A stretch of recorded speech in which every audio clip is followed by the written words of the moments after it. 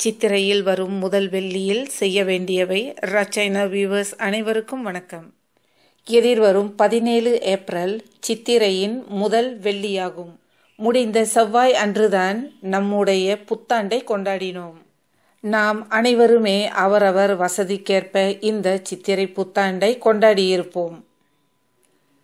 ஆயினும் அனைவருக்குமே இது மறக்க முடியாத ஒரு புத்தாண்டாகத்தான் அமைந்திருக்கும்.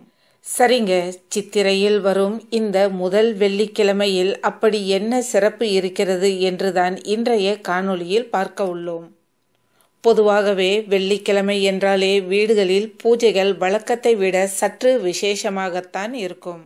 இன்றைய தினத்திலும் பெண்கள் வழக்கம் போல் அதிகாலையிலேயே எழுந்து வாசலில் கோலம் போட்டு பின் உங்கள் மற்ற வேலைகளை துவங்கலாம்.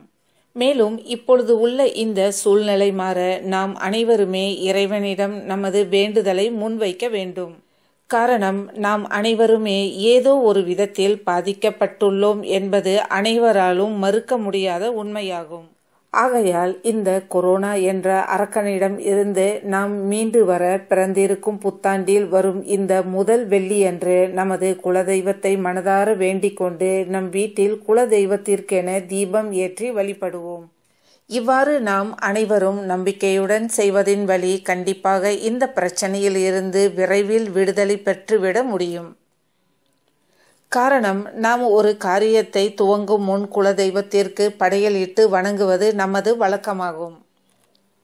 அதேபோல் நமக்கு கஷ்டம் என்று வரும் நேரத்தில் நாம் முதலில் நம் குறைகளை அதே குலதெய்வத்திடம்தான் முறையிடுகிறோம்.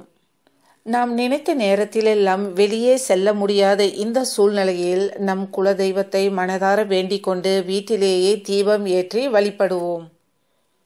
பிறகு இந்த பிரச்சனையில் இருந்து நாம் விடுதலையாகும் பொழுது கண்டிப்பாக நாம் குடும்பத்தோடு குலதெய்வ கோவிலுக்கு சென்று அங்கு பொங்கல் வைத்து நாம் வேண்டுதல் அனைத்தையுமே நிறைவேற்றி வரலாம்.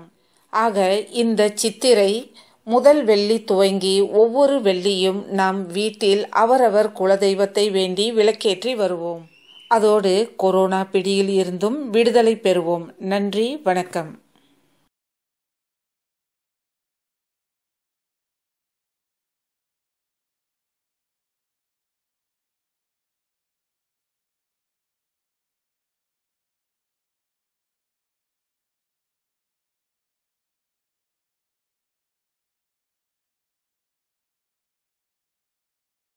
இருப்பின் அவர்கள் உலகையே அடக்கி ஆளக்கூடிய அளவிற்கு கூட அதிகாரம் இருக்கும். அதனால்தான் பெரிய பெரிய உயர் பதவிகளிலும் அரசு பணிகளிலும் சித்திரை மாதத்தில் பிறந்தவர்கள் பிறர் போற்றும்படி நிர்வாகம் செய்கிறார்கள். இவர்கள் எப்போதும் அழகிய தோற்றத்துடன்